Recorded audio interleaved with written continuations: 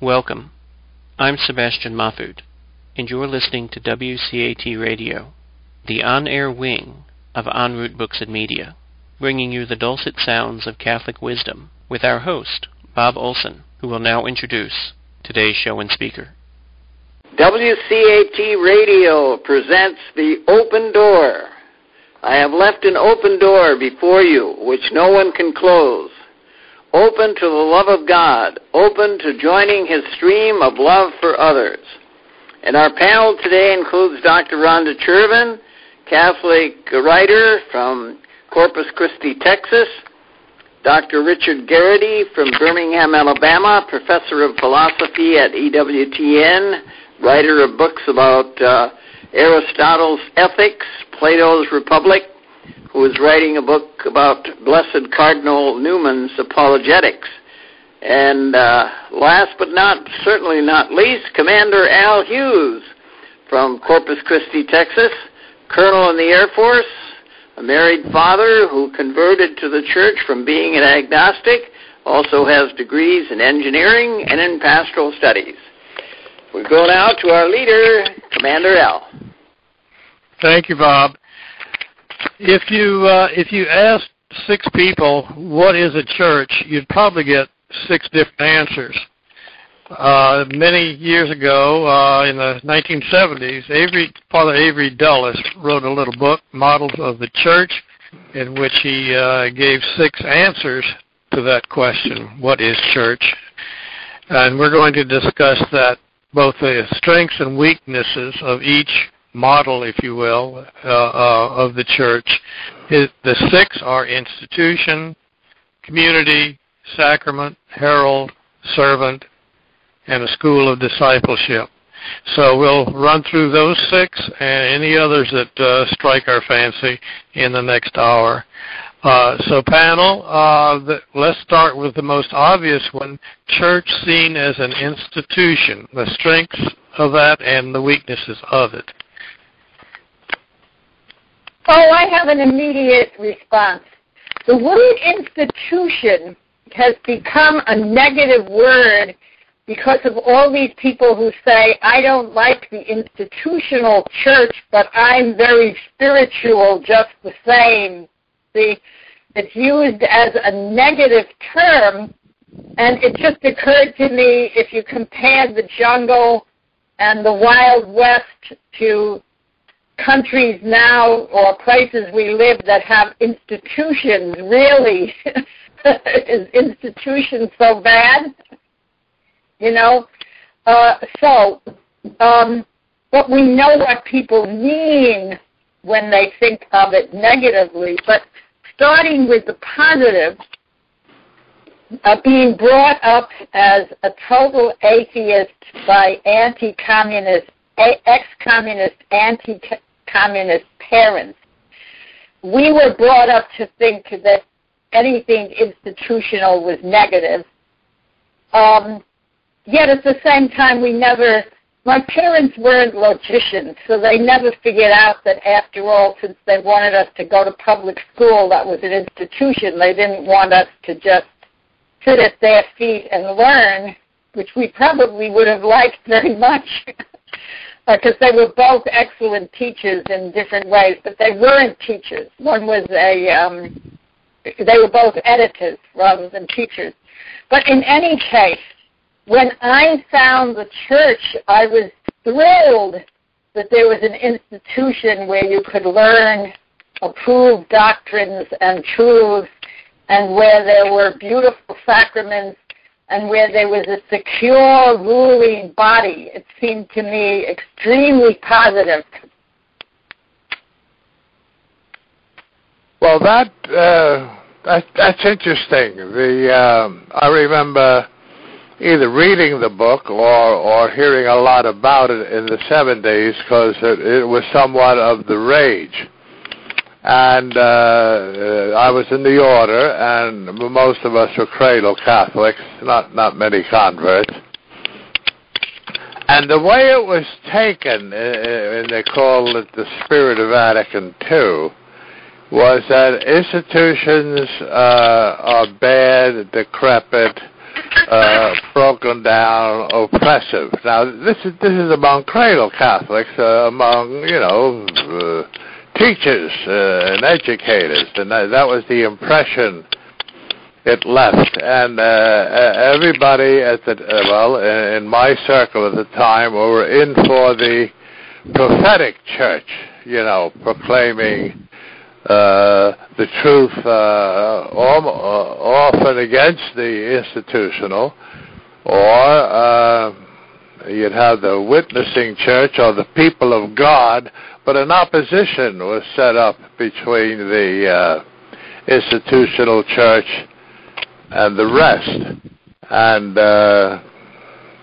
maybe that wasn't Cardinal Avery's intention, but I mean that's the way it was picked up, and it was picked up with the spirit of Vatican II was rolling around. So you had a tremendously anti-institutional spirit in an order that's quite institutional, and the church that's quite institutional.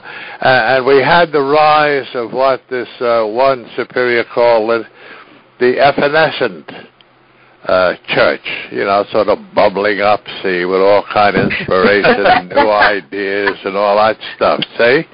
And the consequence immediately in the order was the order fell apart. It used to be priests, brothers, teaching brothers, working brothers, all working in harmony, which was unusual. See, in the older orders, you had the priests, and then you had the lay brothers, see, and then you had other orders that were just teaching brothers, see. Well, we had all three, but in a short time, it all collapsed, and people who were priests or wanted to be priests, they'd go off to a diocesan seminary, or they had their work.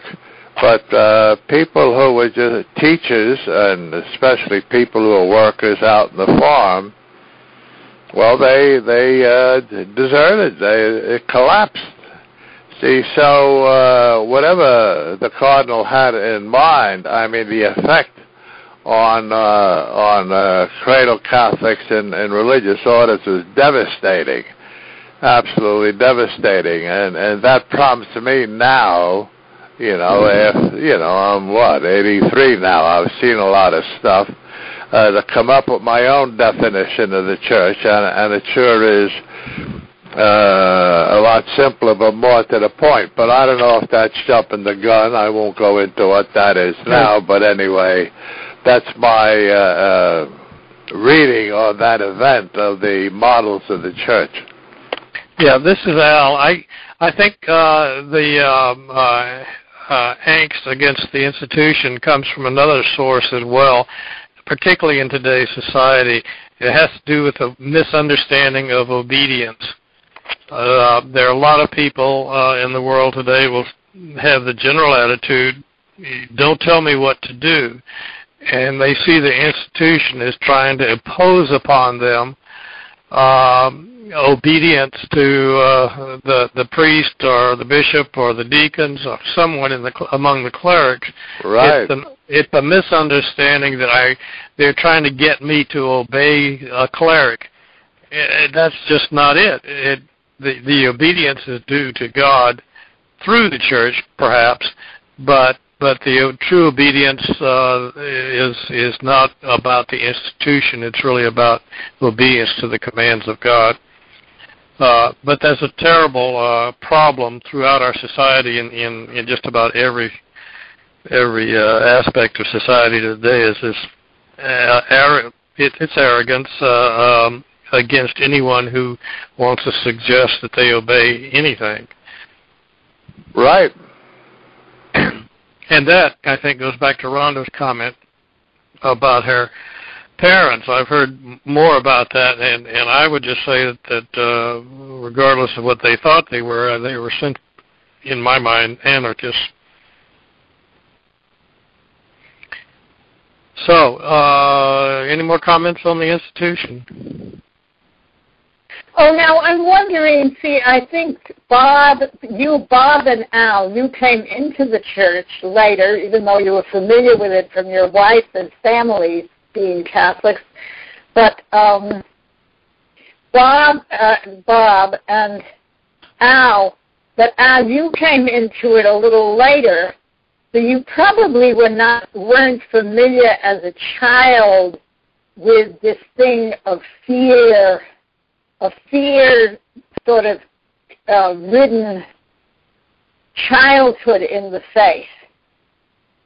So I'm not sure you quite understand the temptation that people had to rebel against this, as in, I happen to be I'm working on this booklet series, Why I Am Still a Catholic, and my friend Amari Armstrong, who is a wonderful daily communicant Catholic now, she described how as a little kid, she thought it says you go to hell if you take communion without fasting in those days from midnight till that Mass, which say the Mass is 8 o'clock in the morning, and you've been fasting since midnight. And that she drank a glass of water, and she was sure that it was a mortal sin. And then she decided to receive communion because she was afraid someone would notice that she didn't receive communion and think that she was in mortal sin. And then she hesitates going to confession, see? And like this. Now, we can't imagine that really in our time. You know, even the most conservative or militant, not conservative, I don't like that word, but militant, tradition-minded Catholic parents would never teach their kids that particular type of fear. They teach them fear of hell, of course, but not that kind of, that tone of the whole thing, see? And so then the rebellion, that was part of the rebellion of the 70s in the church, was reaction against that kind of thing. On the other hand, here I am going to a parish church this morning, one of the few parish churches that still has a school, and they all go to Mass on Friday mornings. The whole school turns out for Mass. Now, they no longer have, they have order, and people are, they're different, you know, parents as well as teachers getting their little kids into the right seats and, you know, so on and so forth. But there's no feeling of fear in the church. As a result, the kids are scratching their heads, they're looking up at the ceiling, they're not talking, but they're, you know, sort of totally casual. The songs are being led from the choir in the back of the church. None of the kids is singing. See, so we went from a whole pendulum swing where kids associated coming to church with fear about the slightest divergence to a situation where everything is casual and pleasant and friendly and no one's paying attention.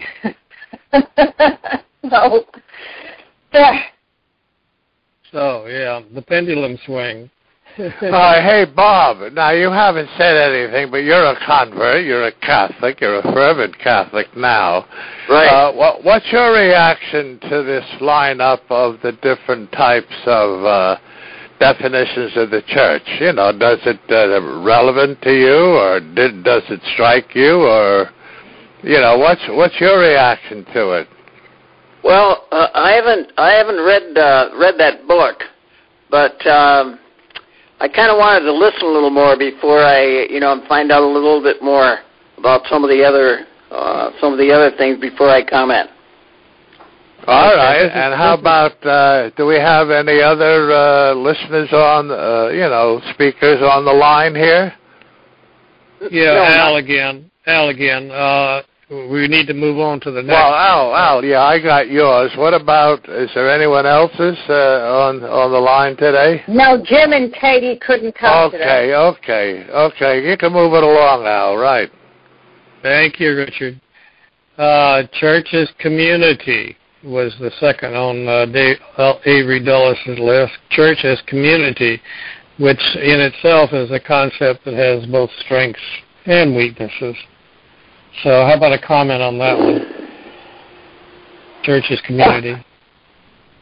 Oh, well, now here the pendulum swing on community, it started out is we will experience when we come to Sunday Mass the beautiful sense of community. We will know each other. People, it won't be like in the past where you could go to church for 50 years and not know a single other person's name except the name of the priest, because we will have the handshake or embrace of peace and the coffee hour afterwards, so people can sit around and get to know each other better, and we'll have all these activities in the church, and so not bingo, instead all sorts of helping hands type of activities in the church, and so on, and it sounded wonderful, absolutely wonderful. So then since hell was no longer being preached by the institutional church, called the ruling church, the teenagers didn't think they would go to hell if they missed Mass on Sunday, so they said, hey, I experience more community sitting on the beach with my friends, and we can say a little prayer. And they stopped going to Mass. Right. And to make a pun, en masse, they left the Mass. Yeah. This is Al. There was a positive to community, I discovered that shortly after my wife and I married. She was a lifelong Catholic, and we went back to Seattle to visit.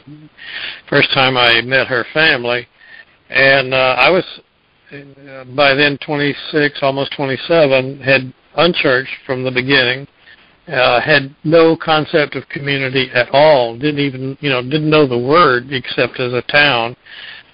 And we went to this parish gathering at a little church nearby, and I sat there in total shock for most of the evening. Not only was a crowd there, but they were all happy. I had never seen that. And not only were they happy, but they were talking and laughing and joking, and they were friends. And I had never seen that before either. Wow. And it was an utter shock. It was another 11 years before I converted, but that's a whole different story. But the point is, for me, community was a whole new world. And when I hardly knew what a church was. And so that's my memory of community. But on the other hand, as Rhonda pointed out, it could give many people an excuse to go do their community on the beach or almost anywhere, and pretty soon it's not church at all. It's just a loose community. And that is, I guess, the negative side of that. This is Bob, and Richard, you got me talking now. That's it. I got a couple of things on community. First of all, there's a very exuberant movement going on in the church called the Amazing Parish. And one of the participants is a priest in Canada, I think it's in Halifax, and he's written a book called Divine Renovation. And the whole idea there is to build community. And one of the things he does, it's kind of interesting, about once a month, everybody puts on a name tag. And then they get to know each other that way, so they can pray for each other. The pastor gets a chance to learn more of the names and so forth. That's one of the things they're doing. I've always taught a thing that if you're really going to have community in the church, I have a plan, and where when you come to church, first thing you do, you bless yourself with the holy water, but then you look around and see if there's someone there that has a problem, maybe is in a walker or has a cane or has got their head on the pew, and you pray for that person and look around the church and find out if there's anybody else like that. And then you look around and you see if there's anybody there that you have a difference with, and you make it a point to try to get together with them after Mass and have a reconciliation. And you look and see if there's somebody you don't know, and so you pick out somebody to introduce yourself to at the end of Mass. And the first time I did it, it was amazing because I was outside the door of the church, and I said to this man, I said, "Are you a member here?" And he kind of he said, "Well, I go once in a while." And then all of a sudden, his wife piped up, and she says, "I want to join your church." And so I told her RCIA, and we got her lined up, and she went through the RCIA program. And on Friday, the day before the Saturday vigil, he made an appointment to have a confession with the priest, and he got back in the church. And his wife came into the church, of course, on Saturday night at the vigil, and then the next year, his daughter joined RCIA. So what I'm saying is that if we're going to have real community in the church, we have to work at it. Oh, that's absolutely beautiful, Bob. And now, if some of you know Bob well and some of you haven't met him yet, he actually does this every time he walks into church. He's the friendliest person in the whole church, and I just love being with him. And he's given me a lot of tips on this. I tend to be friendly, relatively friendly, but nothing like Bob. I mean, so even though I smile, I don't necessarily walk up to someone and say, "I haven't met you before, what is your name?" and so on and so forth. And then when he goes to restaurants, when we're saying, he always leads grace for the meal, and then he says to the waitress, "Is there something we could pray for you about?" And then they usually say something they want prayers for, and then afterwards some of them come up and talk to him, and some of them he's actually made friends with or helped come back to the church. It's just not very so hard. It's people use that word community pretty loosely. If you're going to have community, you have to work at it. All right. One thing, as the notion of community was in the order in which I was, you had this tremendous family spirit, and it was real. I mean, we backed each other up. Mm-hmm. We were priests, brothers, teaching brothers, working brothers. And we usually lived in pretty big houses, running schools and things like that. And what happened, the impact of the spirit of Vatican II, or this notion of community, they said, "Why, it's too impersonal. It's like you're in the army or something like that."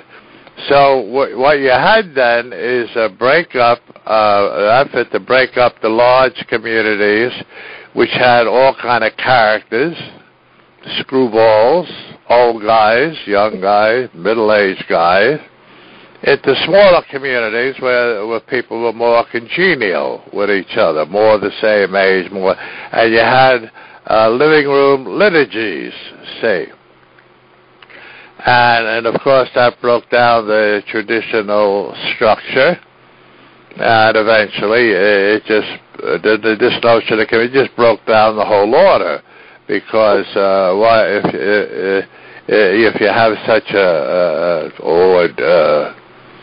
dark sense or impersonal sense of community, why not have it with the world, being in communion with the poor and things like that? Well, the order collapsed. Well, now, here's what I want to say about that, Richard, is that there's a movement now, too, and John Paul, St. John Paul II, he proposes that the parish be a community of communities.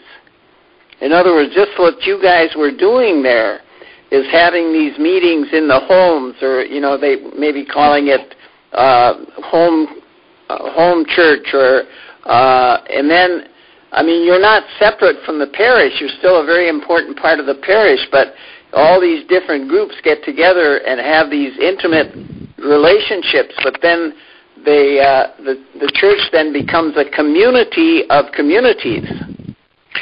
Bob, we had that in Santa Maria. I ran retreats where we formed up, while I was there, 16 small prayer communities, if you will, prayer circles that met in homes. Yes. With hospitality and prayer and all the rest of it. And that's exactly what it was. It was communities all looking back to the one community, which was the parish. No, that's community. That was community.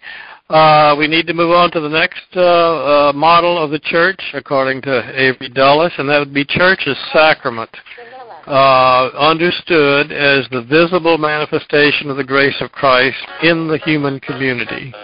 Sacrament.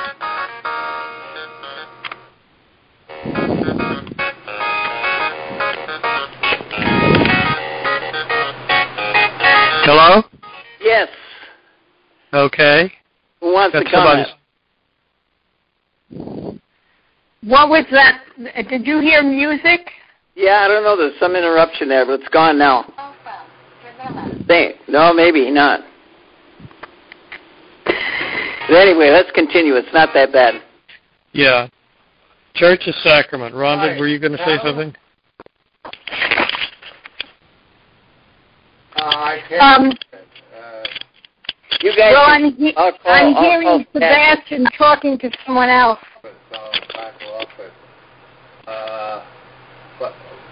So I think someone needs to call Sebastian and find out what's happening.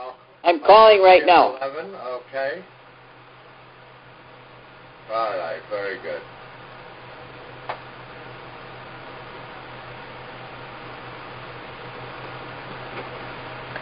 Keep going. You say keep going. Yep. Right. Well, okay, church. Sorry, I wanted to tell a story related to what Richard was saying. Okay, I knew this sister who was a very good friend of mine, and she was living in a large community, and then they didn't get along. They didn't all agree too well. So, like other sisters, she moved into an apartment by herself. And she was feeling this was the right thing to do. She got along better with herself than these other sisters. However, then her old mother got very ill and needed care, and the order had an old age home with wonderful sisters living there taking care of people.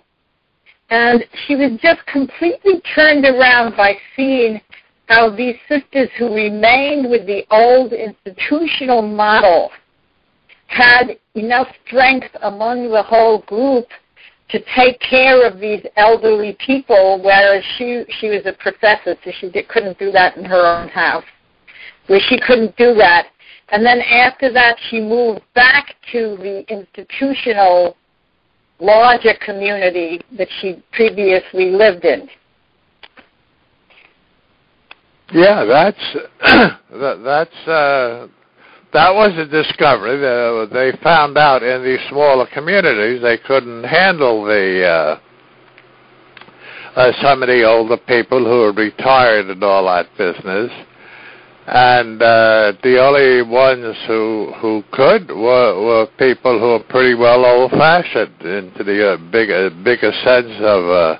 If more impersonal notion, you could look after the old people and the oddballs and all that business. See, so it put a better look on the so-called impersonal institutional type. See, right? That was a learning curve, though. It took a while. In the meantime, there was the general collapse. As church is sacrament, church is understood as a visible manifestation of the grace of God. How does that work? the church itself is seen as a sacrament? Well, see, what happened among the priests was, well, here, just to give you an instance, the priest usually would say Mass every day, and be either by themselves or with service, or maybe with the community. And then they did away with that, and then they had all the priests getting together, and they co-celebrated Mass. So you'd have, I guess, 10 priests. And some priests felt threatened by it. But you try to make it a sacrament, but it didn't work. Something happened deep down. It didn't work, and then a lot of priests were isolated, and yet so they'd leave the order, and then they go out and be a parish priest. At least they had a job. Now, if you're a teaching brother and the idea of sacrament collapsed, well, you just went out into the world and started teaching and took what community there was. And the idea of sacrament wasn't so strong. So that's my reading of sacrament. Yeah. Okay. So trying to visualize the church itself as a sacrament is very hard. Very hard. It's hard to deal with, right? And I was thinking, well, maybe you think of it as a collective of the actual 7 sacraments, and that's a non-starter too. So that doesn't work either. So that is maybe one of the weakest of the 6 models. The next one is church as a herald, and that's defined as a faithful people who hear the word of God, keep it, and proclaim it in their lives. Church as herald. What's so good and so weak about that? Well, the effect was that the people who were restless, the younger people, and who left the order, they were out to have solidarity with the poor, neighborhood organizations. Some of them became doctors, so you could heal people, and lawyers, so you could defend them. But it turned out to kind of a sociologist's way of salvation. It's like if you feed people and look after their needs, then they're ready to receive grace. But you do the sociological first. And then after that, you get into the spiritual. Kind of a Salvation Army approach to church. Yes, okay. But you don't have to be a celibate religious to do that, or an ordained priest. That's huge. That's huge. So I kept wondering, see what I did, I never read that book actually years ago. So I looked it up, I Googled the book, and I got this summary of the book, but it's very short. It's only about 3 pages. So I kept wondering if what he really meant when he got through with it, because with each of these models, this summary lists reasons that are wary, things, red flags about this description to make this the description. So I kept wondering, by the end of the book, maybe one of you knows, does he say we need all these aspects of the church instead of seeing them as separate ways of seeing the church?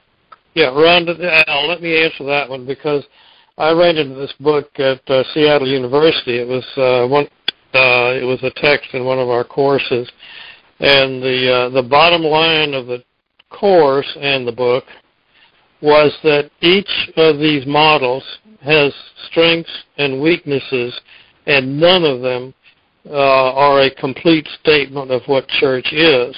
Collectively, in some balance, which is hard to specify, but collectively in some balance, all the models together define what church is. But no model in itself is a complete revelation of what the church is. And good. That's what I thought was a possibility, and that I would like to see very much, because each of these images has a partial truth to it.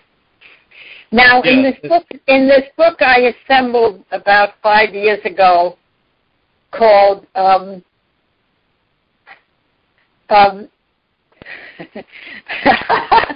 good for me, I'm forgetting the titles of my own books. Okay, toward a 21st Century Catholic Worldview. And my idea in assembling this book, I have different writers who wrote articles in this book, and Richard was one of them. And so anyway, and we have chapters on different aspects of the church.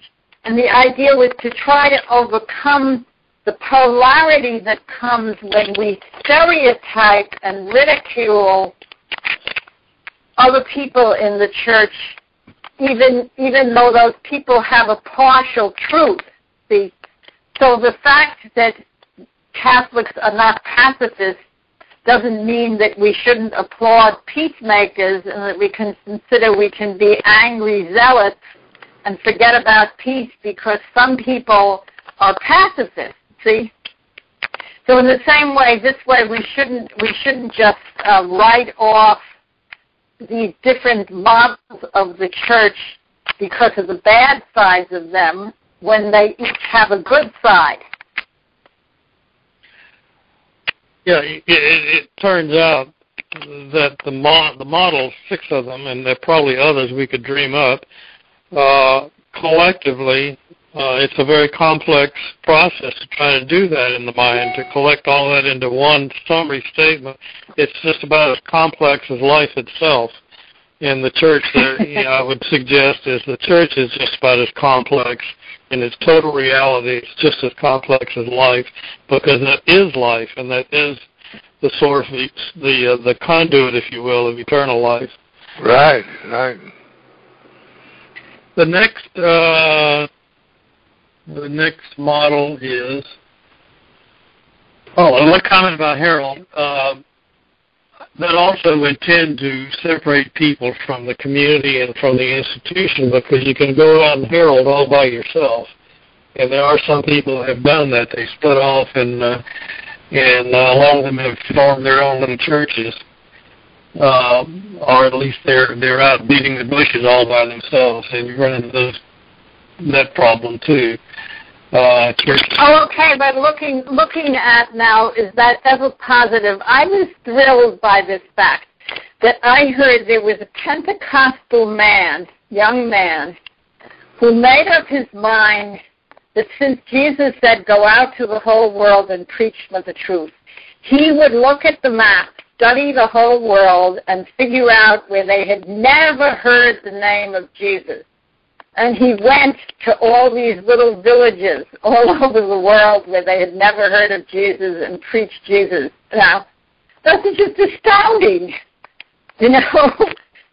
I mean, so I think we also have to.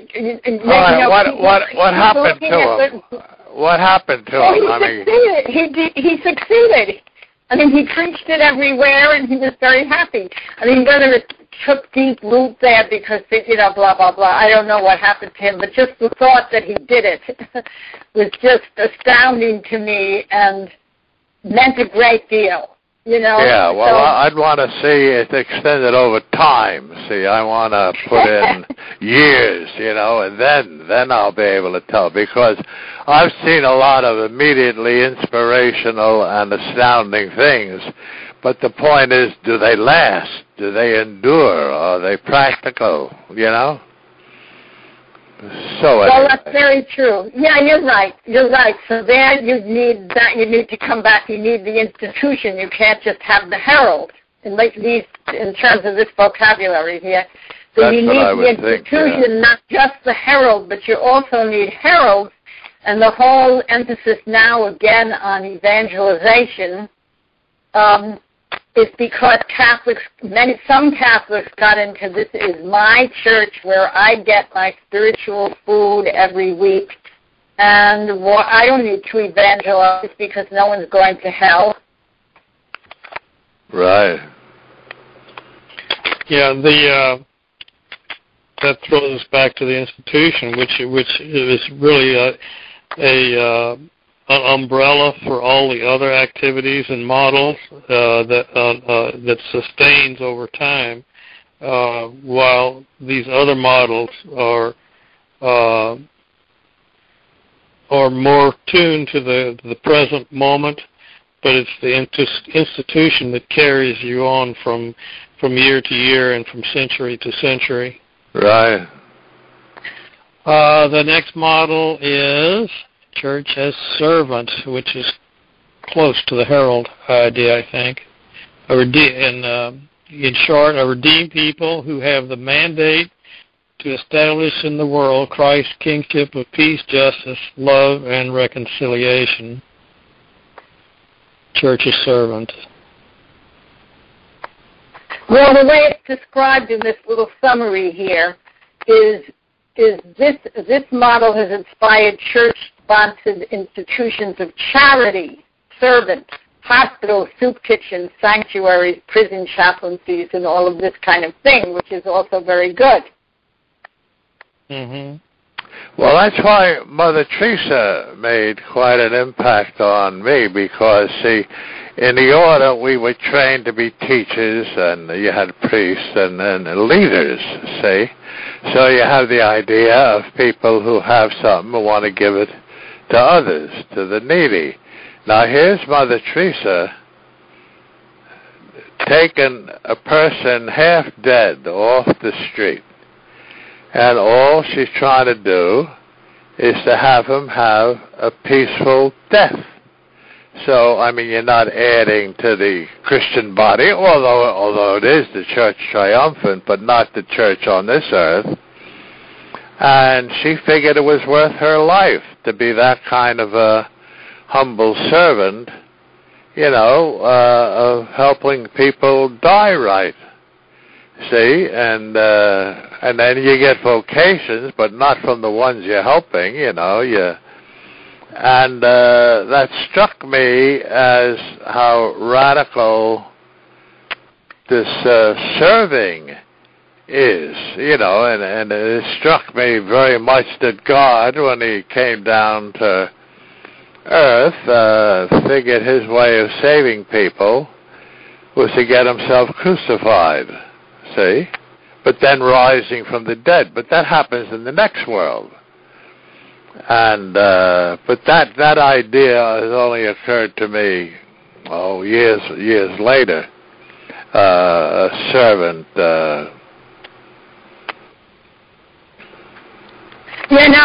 I'm just reading a huge volume of photographs of Mother Teresa, and it's called by this name.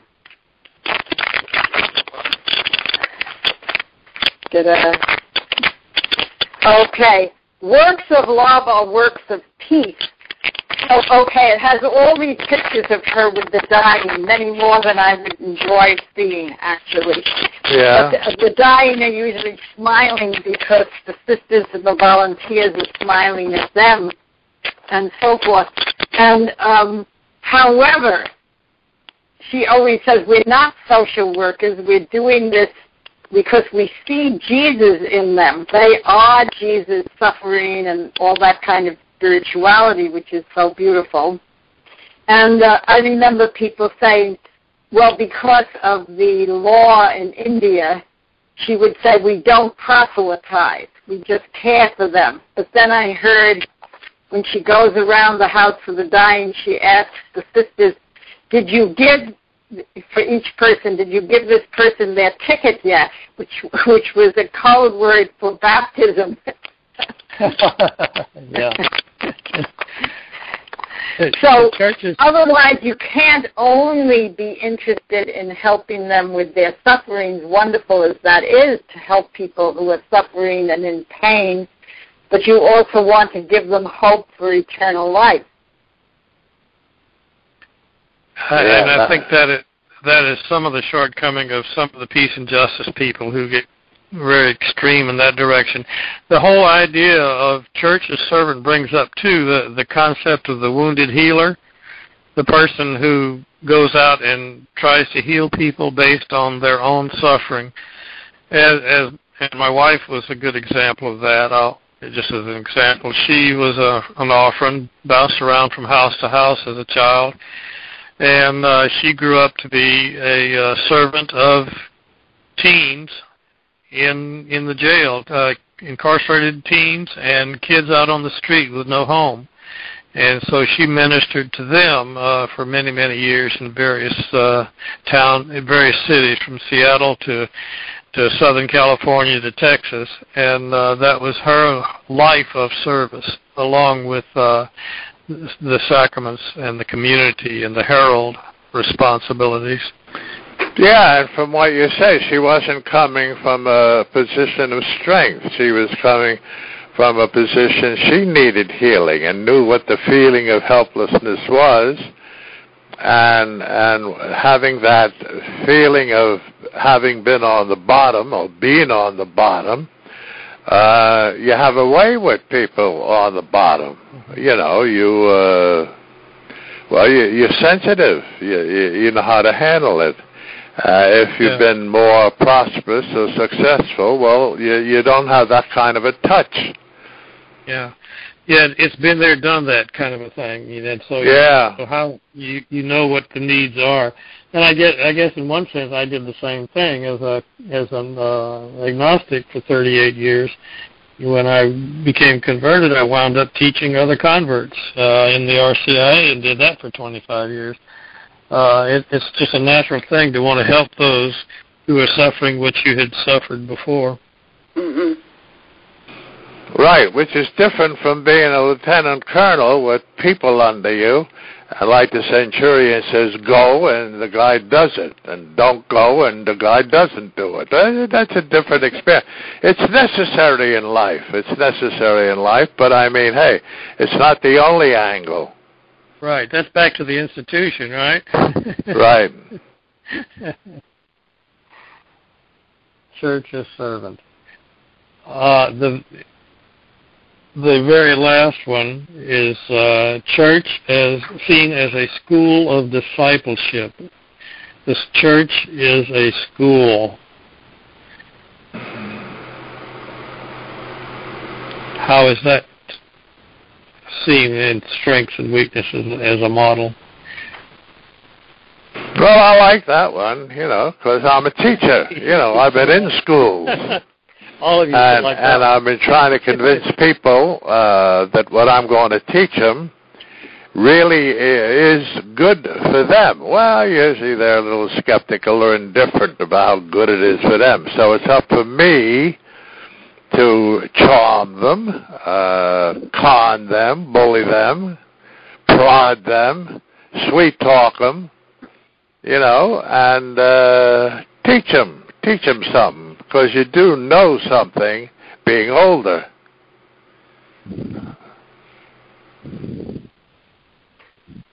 Well, the thing that I've experienced greatly is because I was an intellectual convert first. I mean, I studied everything the church taught, and either I agreed with it or I saw that the church has to be the tiebreaker on doctrine, otherwise you have the 20,000 denominations. So the Pope has to be the tiebreaker in his infallible teaching and all this kind of thing. But then when I became a teacher, and so I was teaching these different truths to people and learning about them and researching them. And I find that these teachings are an enormous help when we fall into a temptation to doubt. I don't think I actually doubt, but I can get into a temptation to doubt if life seems either too painful or too ridiculous. By too ridiculous, I mean, now at 79 years old, I look at the fuss people make about the most trivial things in life, And I just have this feeling life is inane, the way society is, and things like that. And then I think, who knows, how could God stand it? Yeah.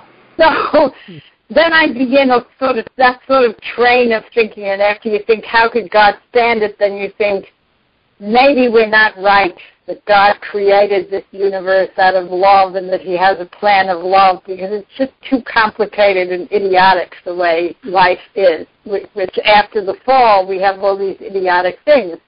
I mean, to me, one of the most biggest idiotic things, because of my love of simplicity of life and feeding the hungry, is the idea that you go into the supermarket and there are 10 slightly different brands of the same food. And meanwhile, in another country, people are starving, and according to the stuff I read, the reason they're starving is there used to be all sorts of ways of storing seeds in case there was a famine, but then all this was demolished in order to have farms where you grew asparagus and strawberries for first world countries, that kind of stuff, So, because of all that, I can get into this feeling of this ridiculousness of the way things are. It's just too evil, or in my own life, it's too painful. But then, what always gets me over those kind of thoughts is I go back to what I was taught and what I myself teach, and I go back to these basic teachings and then try to put them into my own words in teaching, which are kind of simplistic but stick in people's minds. That, I've said it a few times on this program, after all, if you suffered terribly in a concentration camp or a gulag, every single day of your life, it would be worth it to gain an eternity of bliss in union with God. Just do the math.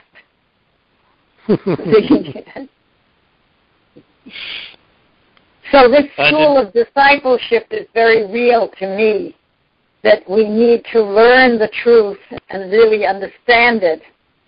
And I'm just thrilled that there's so many adult education programs in the parishes, by the way. It used to be it was just for the kids, and there was nothing for the adults in teaching, because most of the parishioners had gone to Catholic school through high school. They had all those years of Catholic teaching, so they didn't need classes in the parishes. But now where there's so few Catholics go to Catholic schools, they really need adult teaching.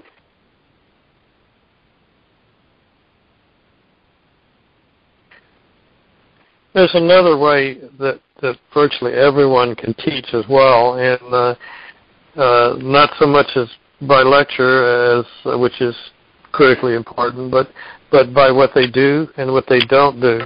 That is to simply affirm others that they run into in church and elsewhere. Rhonda saw this because we go to Mass together on Sunday, and she saw this. This little kid came and plopped down next to me. He was late, I guess. He came running in late, and he sat down on my left. He was a young boy, maybe 12, something like that. He plops down, and I turned and I extended my hand, shook his hand, and said, I'm so glad you're here.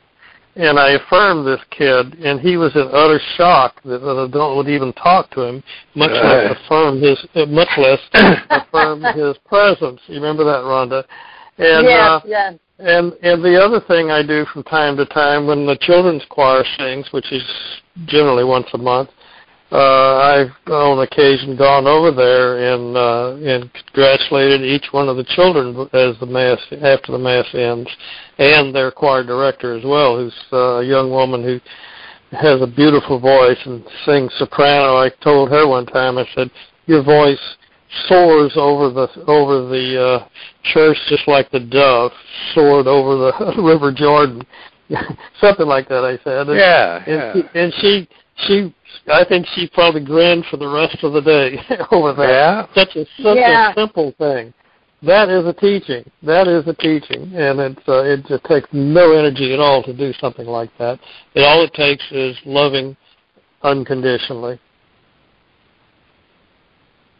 Yeah, I think as we look at all these models, the big thing in all of these is the emphasis has to be on love, because that starts first, and then everything becomes much easier when someone knows that you really love them, that you really care about them. How much? Go ahead. How much time is left? We're just about done. What's up, Richard? Well, I'd like to take a crack at giving an image that is the right image. Yes, go. All right. Well, first of all, except for the Blessed Virgin in Christ, we're all sheep in the flock. All right, so we're all sheep. Yep. And not very smart sheep, where, as the Hail Mary says, we're sinners. So Mary and Christ there to pray for us. So pray for us sinners. All right. Now, among the sinners, you have then the Pope, cardinals, bishops, but they're sheep. They're sinful sheep, but they happen to be popes or cardinals. And then you have married people and single people. And they have what you call a certain fear of the Lord, because these sheep could either, through silliness, get caught by the wolves or become wolves themselves. So there's the fear of the Lord. You could end up in hell, see, if you don't behave. So you don't want to end up in hell. You want to go to heaven. So there's a certain fear of the Lord. And then you realize that the Lord puts up with your inadequate service. You're an unprofitable servant, see. And then you love God for being so mindful of you. But it isn't like you lead off with love. No. We start usually with love of ourselves, and you finally get the idea we're not so hot that we don't do the things we should do. And God will help us, and so that's my image, just one. Say one image, and then you can look at it, but it applies to everybody. Okay, let's call it the Church of the Sheepfold. All right, that's a good one, the sheep. Richard, this solves every problem, because you will finish faster the book on Newman if you have the next book in your mind. So why doesn't your next book after the Newman be the Church as Sheepfold? Well, because the Newman book is sheepfold. You know, it's one of the sheep at 83 years old saying, hey, what I've seen, you know. Yeah, but that one is a little harder to read. The sheepfold one I know, because really I'm writing for sheep who've gone to college. Now, people who go to college are hard cases, see? So you got to plow through Newman's distinctions and so on. But it all ends up, my father and mother from the west of Ireland were right. They put the right stamp on me, see? And when I got educated, the problem is to hold on to that stamp of being a sheep. Well, if you're honest enough, you get beaten down enough, then you cry out like any other dumb sheep for help, see? And then the church, with its authority and guidance, looks good. Looks good. Yeah, this is Al. I'm going to have to put the stamp on the program. Next week, our next session, we'll be talking about our own personal memories of our greatest spiritual or religious moment. The panel will be sharing their most memorable spiritual and religious moment. And that's our next program. And okay, so, Bob, back to you. Next week, we will be, the next time we get together, we'll be live. So we won't be getting together next week because this program will air next week. And then we'll get together the following week, and we'll be live, and we'll be taking calls, and, we'll try to work that out and get some other comments, okay? Right. Okay. So we'll see you in 2 weeks. As far as the panel is concerned, the rest of you, we'll see you next week, same time, same station, on the open door. In the meantime, may God bless each and every one of you in the name of the Father, the Son, and the Holy Spirit. Amen. Amen. Amen. Thank you, leaders. Good show. We hope you enjoyed the program and will join us back for another show on WCAT Radio. This is Sebastian Mahfood. Good day.